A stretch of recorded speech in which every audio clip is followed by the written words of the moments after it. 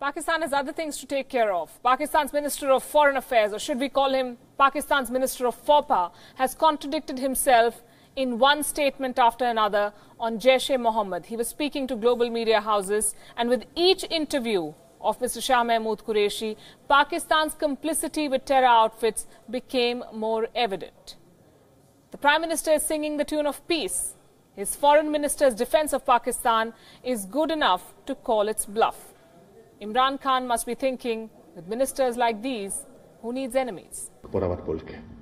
पाकिस्तान अमन की ख्वाह है, लेकिन वाज़ेह पैगाम देना चाहता हूं, हिंदुस्तान जो वॉर फ्रेंजी क्रिएट कर रहा है, अगर आपका ख्याल है कि हम दबाव में आ जाएंगे, अगर आपका ख्याल है हम मरूब हो जाएंगे, तो यह ख्याल ज़हन से निकाल दे।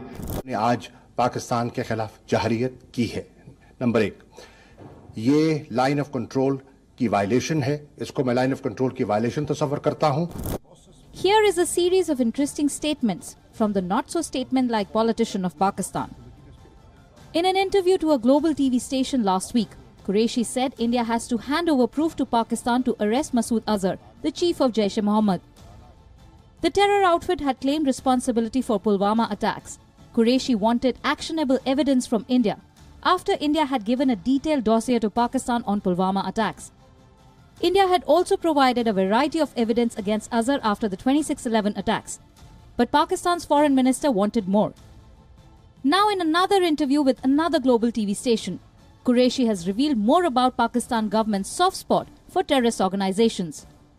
Qureshi says that Jaish-e-Mohammed is not responsible for Pulwama attacks. This came after the outfit itself had claimed responsibility. When asked how he knew, Qureshi said that the leadership of Jaish said that they were not responsible. When had the government contacted them? Does Pakistan government stay in touch with terrorists and hear their side on terror attacks after such attacks?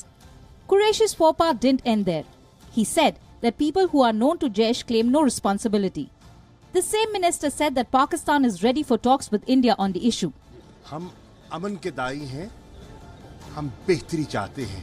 Talk about Pakistan, terrorism and talks. Qureshi also said that Pakistan will not allow its soil to be used for any terrorist activity by any terrorist group against any country.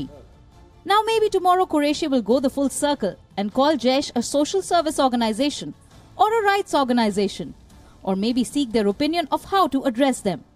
India has already given him the right treatment, that is, of not taking him seriously. But at the rate at which he is going, Qureshi might soon give away all links between Pakistan government and terror outfits like Jaish.